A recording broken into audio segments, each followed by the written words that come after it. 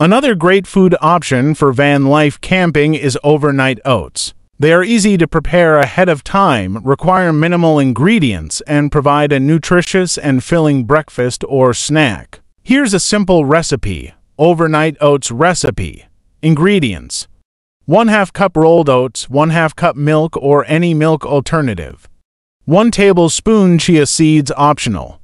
1 tablespoon honey or maple syrup optional for sweetness.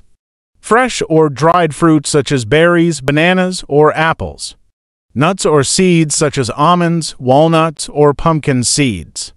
Yogurt optional for extra creaminess. Instructions: 1. In a jar or airtight container, combine rolled oats, milk, chia seeds if using, and honey or maple syrup.